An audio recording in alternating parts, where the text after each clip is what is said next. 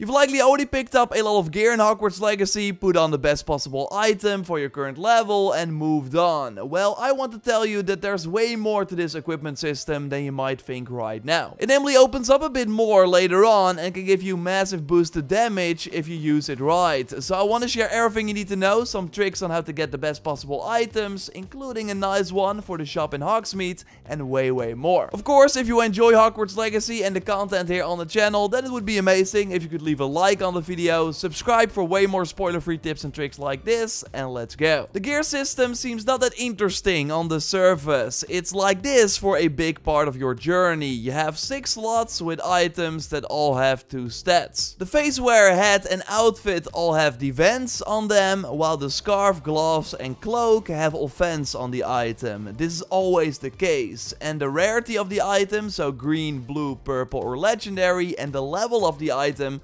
determines the power of the stat on the gear piece. But there is a range, which you can very easily see in the gear vendor in Hogsmeade. Here we, for example, got these level 35 gloves with 96 offense, while there are also these other legendary level 35 gloves with 99 offense. So of course, always pick the item with the higher stats for your current level, as you can switch their look in the transmog system anyways. Like, really do this, I would argue immediately, because I'm surprised by how much an increase in offense actually impacts your damage. Like here for science, I removed my cloak and do 21 with the basic shot and a 43 with a crit against this goblin assassin on level 34. If I then equip my cloak again, my offensive stat increases by 91 and my damage is almost doubled. Regular hits go from 21 to 37 and my crits from 43 to 74. Which is kinda crazy, and you even notice differences when going to this green cape, which decreases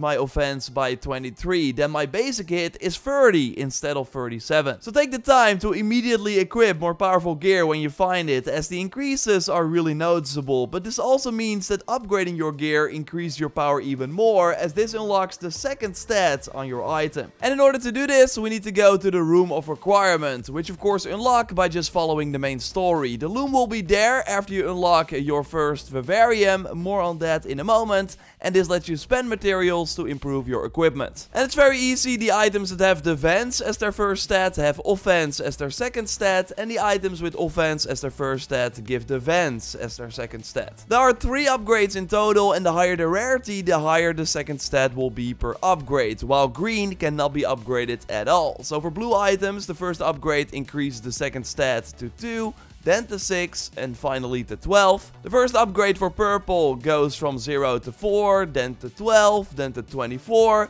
and a legendary goes from 0 to 6, to 18 and to 36. So there's a 12-point difference between the rarities on the maximum upgrade level, making it of course smarter to focus on legendary upgrades, although this will cost you more resources. Like upgrading blue gear is super cheap, purple gear is also pretty easy. Like if we compare the requirements for a level 3 purple face wear upgrade with a legendary level 3 face wear upgrade, you see that you also need a Grabhorn horn and hippogriff feathers to complete the upgrade, which are creatures you get later on in the game by following the main story. Also worth noting is that upgrading gear items with defense as a second stat require different materials. Instead of Jobberknoll feathers, you need mooncalf fur, and the other upgrades also require different creatures. So it's overall smart to take care of a lot of these beasts to improve your gear and combat power. If you return to the Room of Requirements after having your first beast class, you'll be able to open your first vivarium, and House Elf Deke will also teach you about rescuing beasts. Now for this mission, you will already need to capture Jobberknoll and mooncalves. Like, try and capture multiple of them, as they are key for gear upgrades. You can of course also find them later on by looking for the special beast den on the map. Like, to only do that, you can have 12 beasts of 4 species in each vivarium, and they can give you a lot of these upgrade materials every 25 minutes if you return to the room and take care of them. You, by the way, don't have to like follow them around. You can also just pull up the menu and then select the items that you want to collect. I did this as soon as possible, and now I don't have to worry about gear upgrades anymore. Totally follow Deke's questline as well, as this will explain the breeding mechanic, so you can make creatures of your own based on the ones you've already captured. It unlocks 3 extra vivariums, so you can have way more beasts to generate more upgrade resources, and it also gives you access to a special creature that you need for the level 3 legendary legendary defense upgrades. So, totally help your house elf out. Other creatures that are handy are the toads that you find near the water, so totally get a few of these. Nibblers are also handy as well, and you can actually get a free one from doing the A Thief in the Night side quest over here on the map. But there are also a couple of dens, like the one over here on the map. I always use Levioso, so then the creatures have no time to run, and I can easily capture them. And I will, by the way, leave a link to a dynamic Hogwarts Legacy map by Map Genie in the video description, where you can see all the icons on the map. I just remove them all,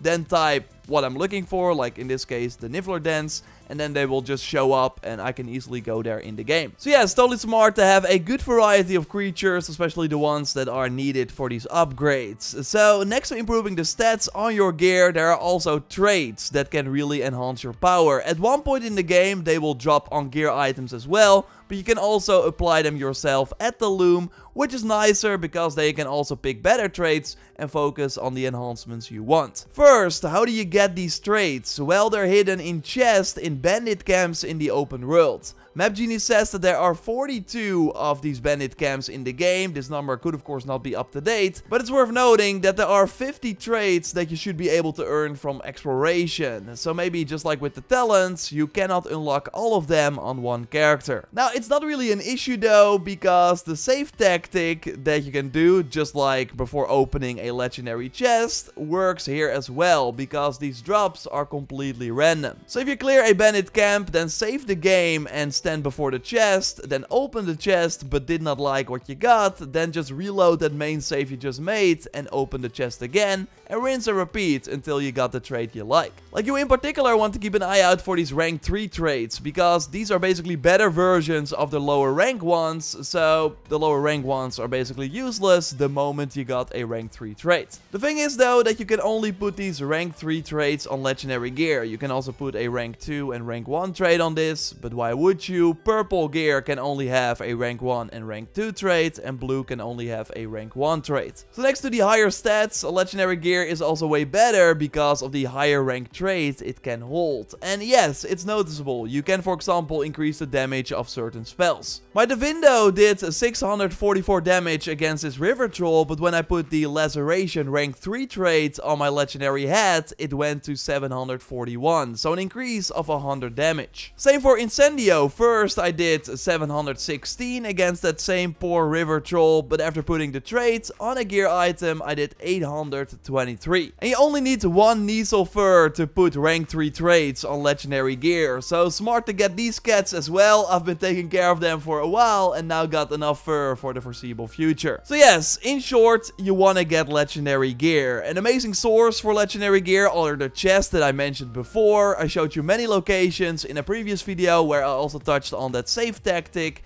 I will leave a link to that one in the video description. But another way is of course through the shop in Hogsmeade. It's quite expensive at 500 gold per piece, but you can select the highest stats here and also pick up items that you don't have yet to unlock their luck in the transmog system. And well, I got reached out by West Warlock, just like you can on my Twitter, or you can of course leave comments on their videos, who shared a trick for this shop. If you pass a time 6 times, the clothing shop in Hogsmeade resets its stock of clothes. And well, I tried this myself and it's true. I actually had to use the wait function 5 times. You can of course access this in the map menu and then just keep doing this and eventually check the store after 5 times of using this feature, and you see completely new items for sale. Subscribe of course for way more Hogwarts Legacy tips and tricks if you haven't already. Got a ton of great stuff coming your way and already up on the channel. Want to go more in depth on the trades, for example, so don't leave a like as well if you want to see more Hogwarts Legacy videos. You can check out my previous video by clicking on the screen with big mistakes I made so you don't have to make them yourself. For now, I will speak to you soon. Goodbye.